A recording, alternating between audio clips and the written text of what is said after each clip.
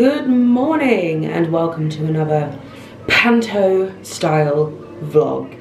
It's just gone 9 o'clock.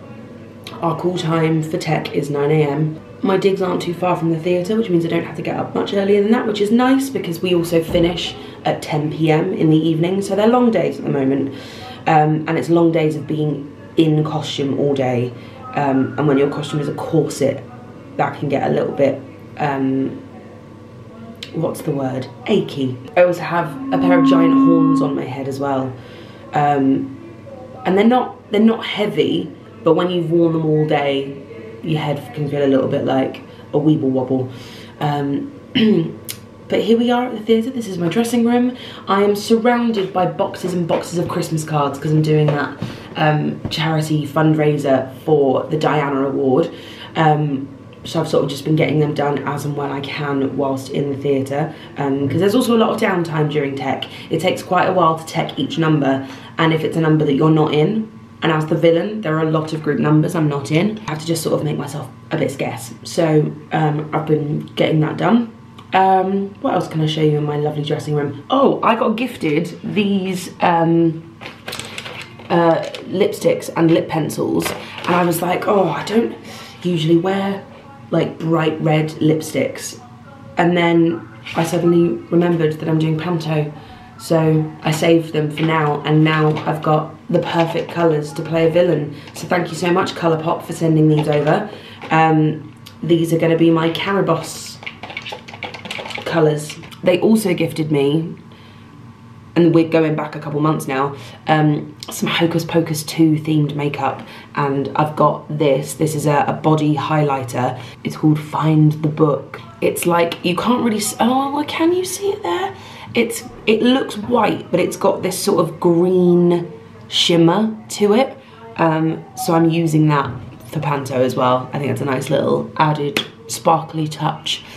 And for those of you that don't know, I pick a perfume for every role that I'm in, and I wear it for that role whilst I'm on stage, whilst I'm playing that role, so that when I wear it years later, or even a few months later, it takes me straight back to that time.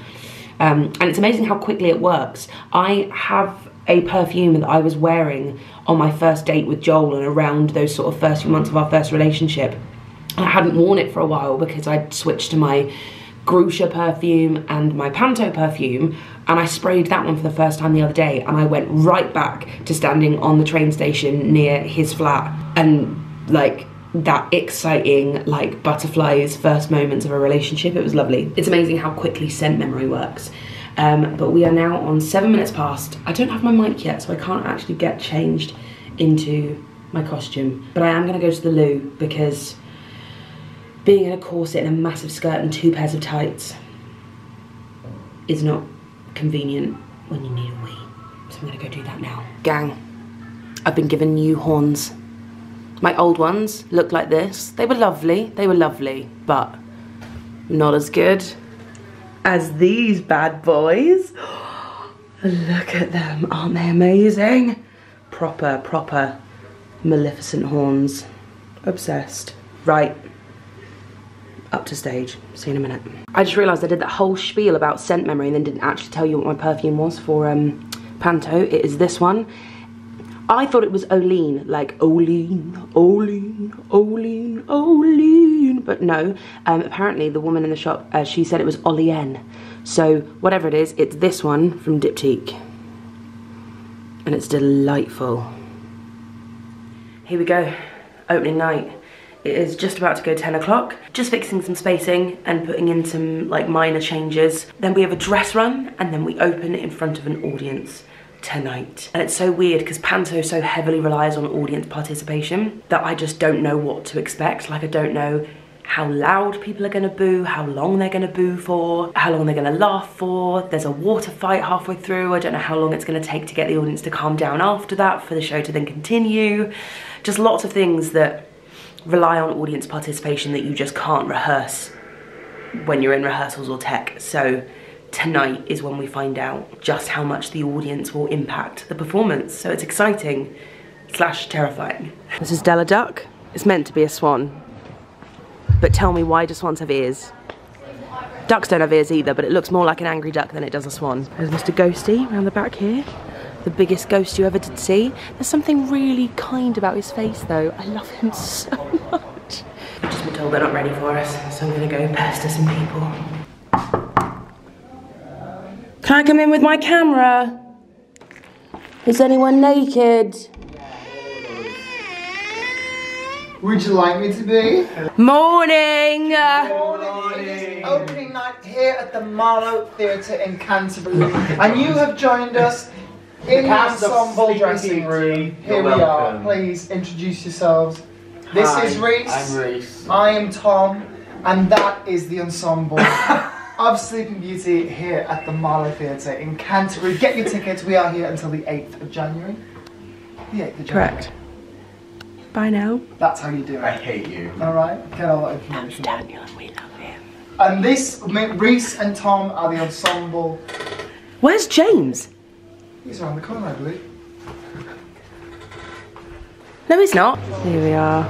Zelly and Jenny, Fairy Moonbeam and our lovely Princess Aurora. Princess Aurora. Princess Aurora. Okay, do you want to make some memories now? Let's make some memories. This is Ben Roddy. Hello. Who do you play? Dame.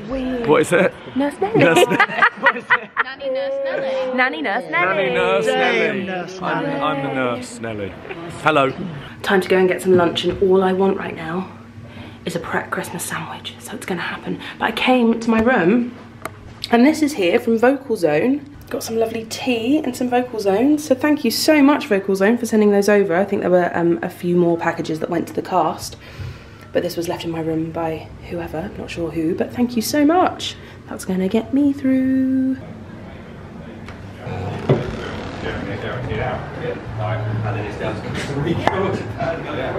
Apparently it's quite a good team, that's why I'm surprised that they lost. Gotta pick up my wand. So yeah, I mean that's going to be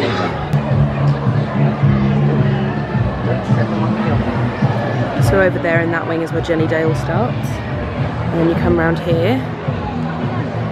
And that there is where I start. That is the baby's crib.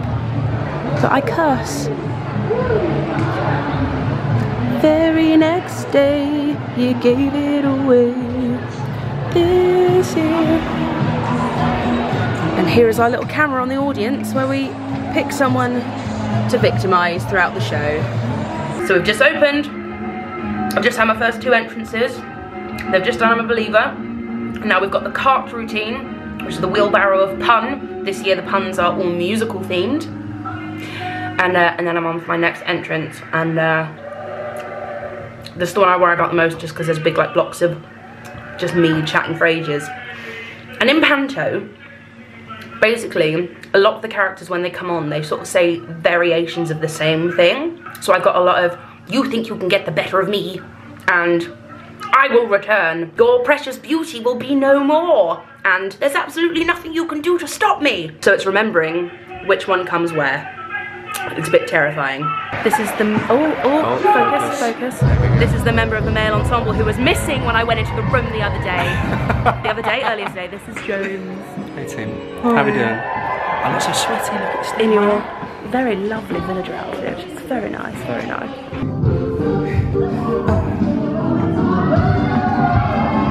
Yeah!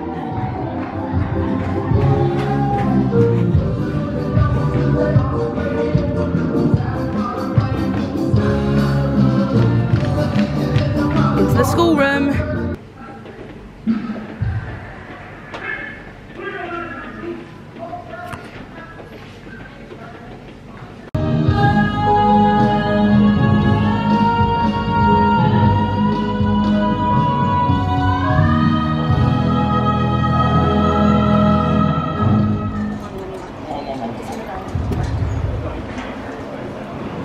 It's so much fun. Let's fire at dinos and it's great. So I'm not on now until the end. I've just done my final duet with the gorgeous Jenny Dale. But I want to head up and show you a little bit of the ghost gag because as I understand it, the ghost gag, which loads of pantos do, is actually from Dave Lee. I'm actually walking past Dave Lee in the suite here. Well, he'll have to do it again then, won't he? Whoops. That is from the Ghost Gag bench. So basically, in our panto, our dame, which is Nurse Nelly, played by the wonderful Ben Roddy, brings out a bench and he sits on the bench at the front of the stage, sings Ghostbusters, and whilst he's singing Ghostbusters, a ghost will appear behind him. And all the kids say, it's behind you, it's behind you, it's behind you. And he's like, what? Well, and then he looks behind him, the ghost is gone. And he said, are you sure it was there? And everyone goes, yes. And then he says, well, we'll have to sing it again then, won't we? Whoops. And they sing it again and more things appear behind him. And it's famous because of a man called Dave Lee who performed here and started it off in Canterbury.